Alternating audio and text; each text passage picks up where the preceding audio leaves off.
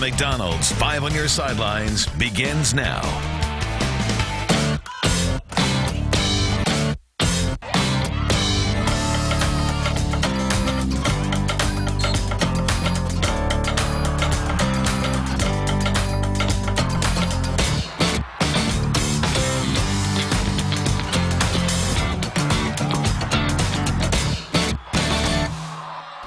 Oh, you know what that means. Hi, everybody. Welcome to Week 5 of 5 on Your Sidelines. I'm Mike Cairns. And I'm Lauren Brill. Lots to get to tonight, Mike, so let's get started. Yeah, let's get this show started. We're going to start in Rocket Country tonight. Is Unbeaten Bay taking on the Pirates of Rocky River, and it was all River early. Thanks to their quarterback, Eric Jones, on the keeper. Coaches tell you to wrap up, folks. Well, the Rockets didn't, and Jones makes him pay. He goes all the way to the house. 40 yards for the score, 17-0 Pirates. But then Bay's defense kept this game close. A sack here by Joe DeBar. River would come back, or excuse me, Bay would come back. River holds on 24-21. Berea Mid-Park and Midview going at it tonight at Finney Stadium. The Titans getting on the scoreboard first. The handoff to Sean Epps. He takes it around traffic and makes his way into the end zone. Titans go up 7-0.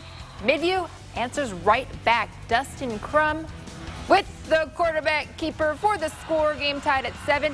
Midview goes on to win 24-14. Yeah, their star quarterback got hurt in that game. They still come out with a win. Back to the west side. Avon paying a visit to Westlake tonight. Man-sized run here by Jaquan Hardy of the Demons, but lost the football at the goal line. He does recover, 28-13, and then Avon would respond. Jake Sopko, the flip to Garrett Choate. He walks in for the score. Eagles are 4-1. They win it 56-13.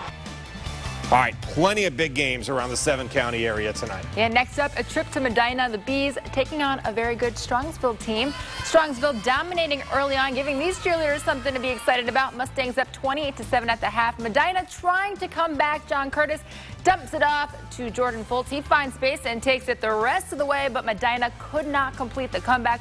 Strongsville goes on to win 42-19. To Akron we go for the game that you wanted to see. It's the one you voted for. Akron's Holy War, St. V, Hoban. Irish, loaded with playmakers. Loaded like Malik Wooldridge.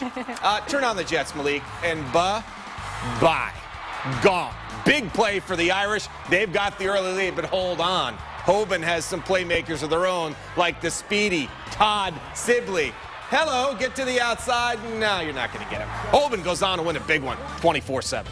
The Greenmen of Aurora in Barberton tonight. Nice touch on the pass here from Mac Austin to Gavin Blunt for the score. Defense also came through tonight for Aurora. Parker Blunt with the pick and then zigzags his way back for a score. It was all Greenmen tonight. Aurora goes to 5-0 with the 24-7 win over Barberton. He may still be running. Mentor Lake Catholic down 21-0 in the third. They're on the road with Cardinal Mooney tonight, the 4th and 13 pass. They stopped Jack Lynch's attempt there. Defense, yes, but there was not enough offense because Mooney at 3rd and 5 in the red zone going to be picked off again by Lake Catholic. They just could not put the ball in the end zone. Lake Catholic, though, would knock off Mooney on the road. That's a big win, 28-0. Brecksville and Twinsburg tonight. The Bees offense was buzzing. Luke Sternud hooks up with Tyler Tuba for the score. Bees up 20-0 at the half. Later, it's Sternud calling his own number. Brecksville is 4-1 after the 27-0 win. Courtesy of Graziano Vision, we're very happy for that. And Lorraine at Boardman tonight playing defense early. The Titans come up with the pick, but they can't find the end zone. And later in the second, they can't hold on to the ball because Nazir Bohannon's going to fumble the football. They would lose on the road tonight, Lorraine, 21-0. Lots of fun in the stands this afternoon as Whitney Young and East Tech kicked off the weekend slate. The Warriors playing some defense. This was a low-scoring win. East Tech wins 6-0 the final. We're back right after this.